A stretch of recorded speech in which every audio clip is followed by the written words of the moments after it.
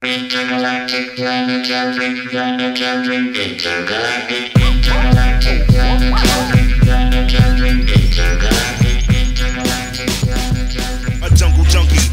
thought that we would take this liberal schedule that we have this evening and kind of talk about some animals, get back to basics a little bit. Cool. We haven't talked about animals in a long, like animals as opposed to animal issues. Right. Animals. Actual animals themselves. We like to do a little bit of animal appreciation here at Urban Jungles Radio every now and then, and that's something that I was looking forward to bringing you guys here with the new video show that's coming up.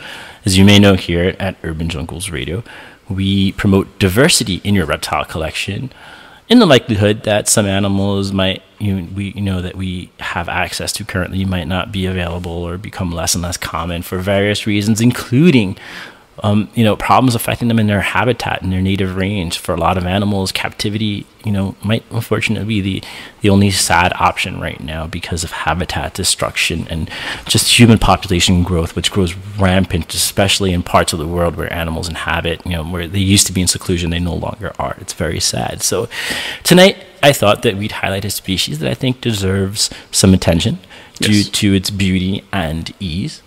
I'm talking about Rhino Ratsnakes tonight, and we're talking about, Rhino Ratsnakes, Rhyncophis boulengeri, the Rhino Ratsnake that some of you guys may have seen in the pet trade. They are becoming more and more common as time goes on.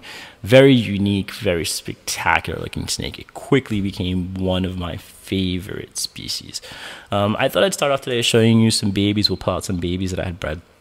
And kind of talk a little bit about their natural history and a couple just important points that you as a keeper might want to consider if you're thinking about getting them. So they're very cool. It's a very cool arboreal snake. So of course it's arboreal because, it catches my eye. But it's a really cool rat snake. And there's a lot of, I learned just a lot of misinformation on these guys on the internet especially. So let's pull one out. I'm a big fan of rat snakes in general. And I think once I saw these in your collection, I knew I had to have one for myself, and they are just so unique and so cool looking, man. Yeah, they're a spectacular species. Of course, the first thing you notice on them is the fact that they've got this crazy little face. Let me see if I can get some highlighting here on our big screen going on. Voila. Here we go. There you go. There's that cute little face. They've got these crazy little faces with these pointy noses. And let's see if we can get him to settle down here for a bit. He's just drinking some water, so... got water out there, but there we go. So anyway, that's obviously one of the first things that stand out about this species is these long noses. And people, like, the most common question is what does it serve? What purpose does it serve? I don't think it serves any purpose, functionally at least, other than breaking up their physical camouflage. Now, a lot of animals learn to recognize patterns or learn to recognize silhouettes or just basic shapes and features, especially as predators. And so a common silhouette that a lot of animals will recognize is something that looks a lot like this. It's basically the very typical serpentine motion that you see in snakes, especially in arboreal snakes. You'll see they tend to have this this striking pose or position that they'll favor. So when these snakes take on that position, that hunting and striking position, and they've got these long noses, it helps to break up their silhouette a bit more, and it helps to make them blend into the trees and leaves. So a snake like this could essentially point his face out, in between a bunch of leaves, and because it's not the typical snake shape, you won't really pick it up or notice it, and that offers him an advantage when hunting, especially when hunting prey or avoiding predators too, because obviously a snake like this size, like most babies, are going to encounter their fair share of predators for sure. So that is, I think, the primary reason for that pointy nose.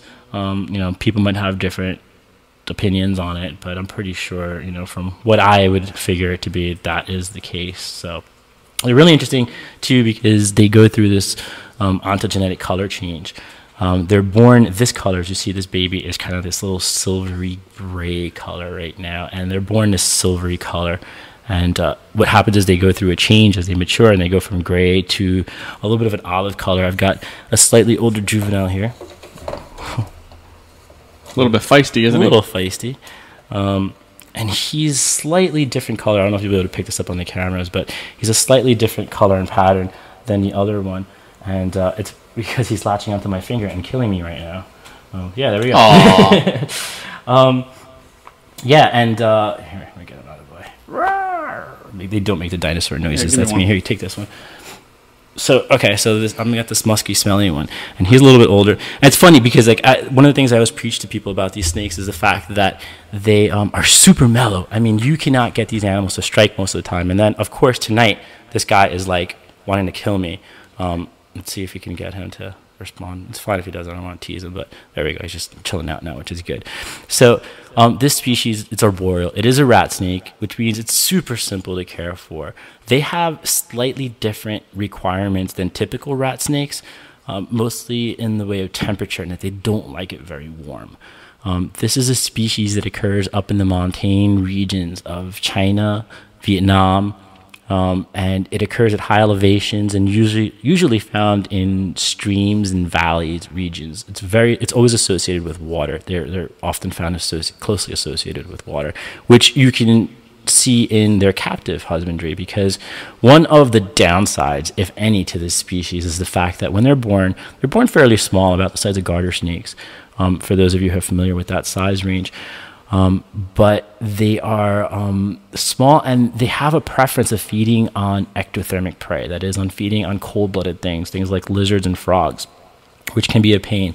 I do not ever feed them lizards or frogs, mostly because of parasite issues. It's really easy to transmit parasites between these animals when you're feeding that kind of a prey item to them. So what I do is I hold out and give them minnows.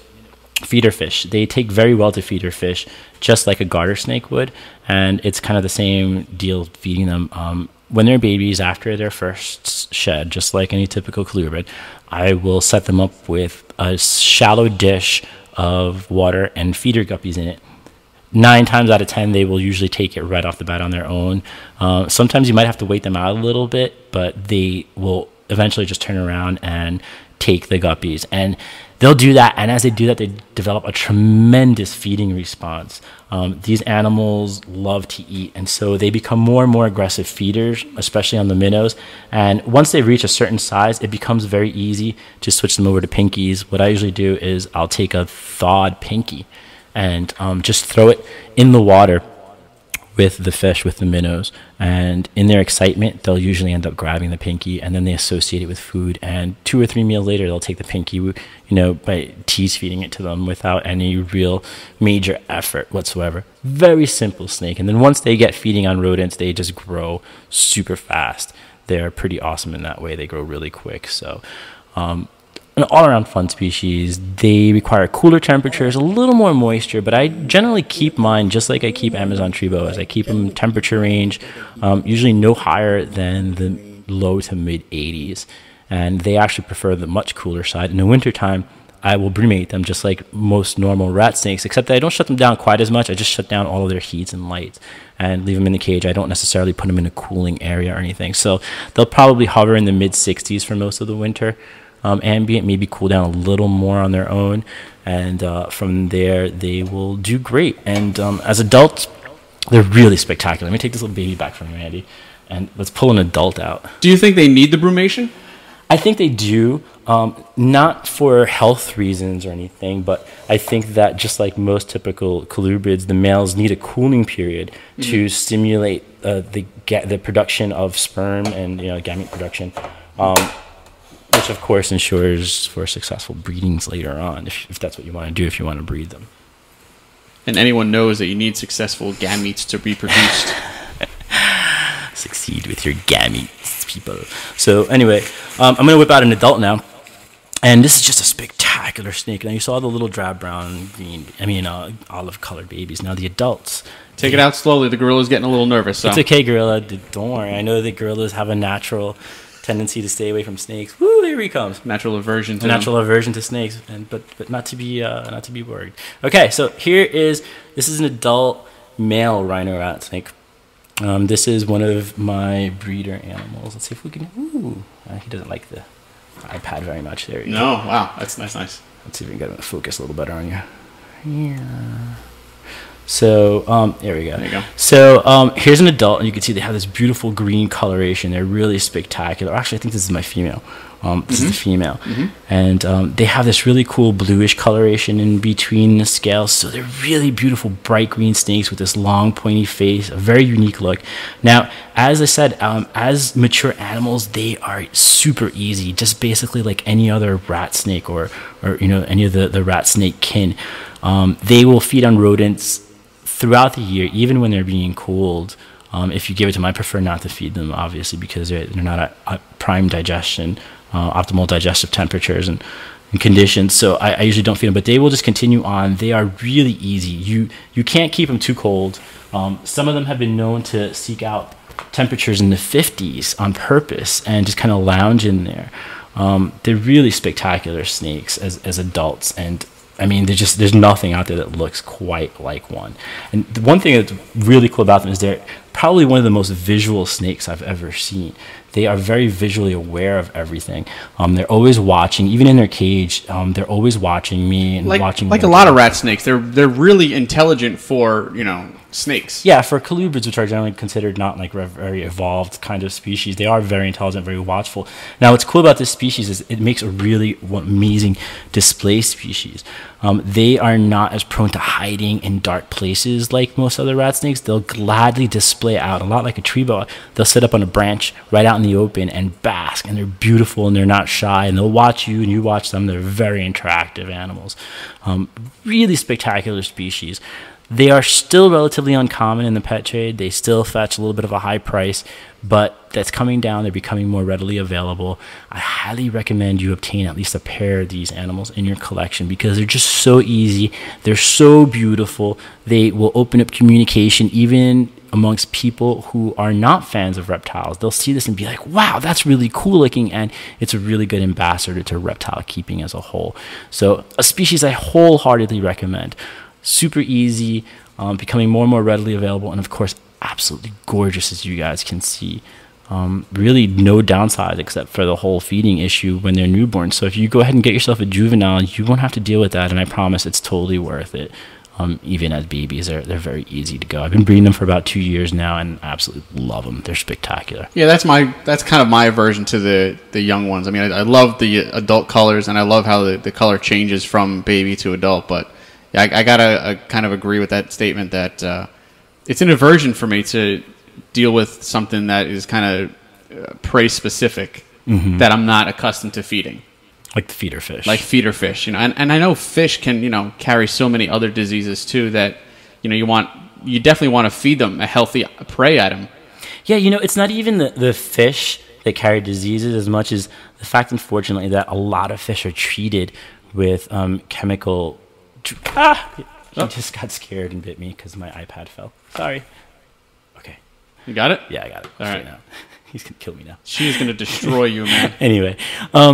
Yeah, the trick about fish is the fact that the fish are often treated with a lot of chemicals. Like the blue water that you see in Petland and Petco. Right. It's antiparasitic, stress, code, whatever. They put in just a million different things, methylene blue, antibacterials, all kinds of stuff. And that stuff, bioaccumulates in the fish that you're feeding to your snake. So when you're feeding your snake a diet of fish, you don't want to feed it something that has been sitting in antibiotics all the time, because your snake is going to absorb those antibiotics into its system, which it probably doesn't need. And then when there does come a point that you need it, you're going to have problems. You're going to come up with resistant strains of issues and all kinds of nasty stuff. So you definitely want to be careful with the fish. Now, one of the things I remedied with that is feeding some of the less commercially available fish, like minnows that we can get from a little mom and pop shop near me. Also, mollies are a really good substitute. They're cheap. They breed like crazy. You can buy pregnant ones really cheap, and they spat out babies. It's always good to keep like a dozen female mollies around and just let them pop babies out. And that's a really easy food source too that I've exploited in the past. There's a good. I like that idea. That's a good idea with the mollies. Yeah, I used to do that a lot, especially when I had my the aquatic snake, the elephant trunk snake. Yeah, because I hate feeding goldfish. Never ever feed goldfish if you can avoid it. Goldfish are horrible, and I think rosies are probably next horrible. Yeah, rosies are next bad. And the problem with the goldfish is that not only do they have a wicked spine on them, which a lot of people don't realize, but they do. They are probably one of the most heavily lead, mercury laden animals out there. They're pretty horrible, so definitely not something that you want to be feeding to your precious little snake. I mean, look at that face. He's so cute. How can you say no to that? Anyway, easy snakes. Just totally to let you know, go for we're pissing people off because there's no Ustream. So you all they're can't see this beautiful animal here sitting with us right now, just next to my face, about to kill me. No, yeah, and here, let me see if I can get one more big visual shot here for the big screen, so you guys can appreciate it at home. Clear scene off. Yes. And that, my jungle junkies, is the quick and dirty on Rhino Ratsnakes. If you have any questions, please feel free to hit me up. We'll definitely try to answer anything. Woo, you may have. Don't kill me. Now, there's something we were talking about before the show began, that you had a theory as far as sexual dimorphism in rhino rats. Yes, I'm going to share my theory with you. Okay. That's why Let's I brought it up. See if we can get a good angle here to show you. Okay, good angle. All right, so I believe that this species is sexually dimorphic. Now, I haven't seen enough variations, especially in localities, and there seems to be a lot of color variations in this species as well. But so far, from what I've seen of my own snakes and other people's snakes as well, it would seem that there's a bit of sexual dimorphism in them, in the way in their faces. Let me see if I can get a close up. Here we go. Now you can see this animal has almost no contrast between the top of that black line running across its eye and the bottom of the black line running across its eye. It's basically green above and green below. This tends to be the case in females mostly. The females tend to have really bland colored faces, these kind of unicolor faces. Males have a huge contrast in between the top of the color of that stripe and the lower color of that stripe. Usually males tend to be very cream or like an off-white buff color underneath their eyes and around their chin, whereas the females will usually just kind of be green or bluish around and have no contrast. So I'm pretty sure that's a good way to tell them apart. Like I said, I haven't been able to confirm it yet because I haven't seen. I mean, this animal occurs over a huge range, and unfortunately, a lot of the representatives that we're seeing probably, only come from a small portion of their overall range. I'm sure there's colors and all kinds of cool things that we haven't even seen in them yet. So as time goes on, we'll be able to prove that. But yeah, I'm pretty sure their faces are sexually dimorphic. You can look at the contrast on their faces and usually tell them. So far, it hasn't let me down, but we'll see. Does that answer your question, Andy? That's excellent. Thank you. You're very welcome. And it's been a pleasure to bring you our little first segment on a cool snake species. I hope you guys will consider them. They're very cool. You won't be disappointed, for sure. I highly suggest getting a pair for yourself. I really do.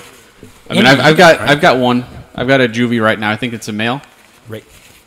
So as soon as I can find a nice, sub-adult female, I'm definitely going to pick one up.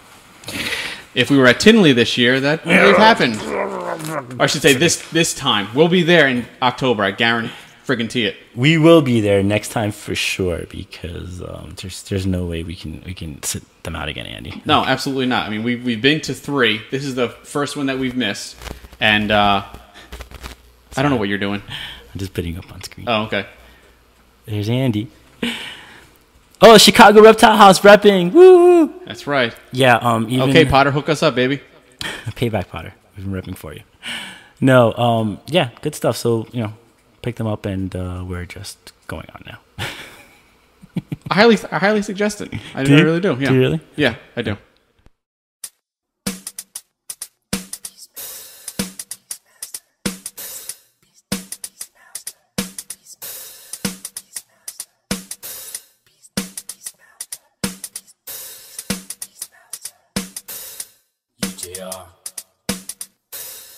Urban Jungles Radio.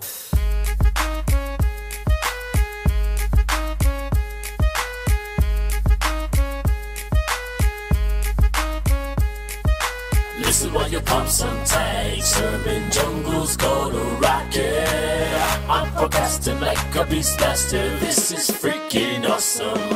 Walk up in the show, I'm like, what up, I got a big crock. Nah, I'm just pumped about some shit up at the pet shop. Ectothermic and so damn frosty. The people like, damn, that's a cold ass honky.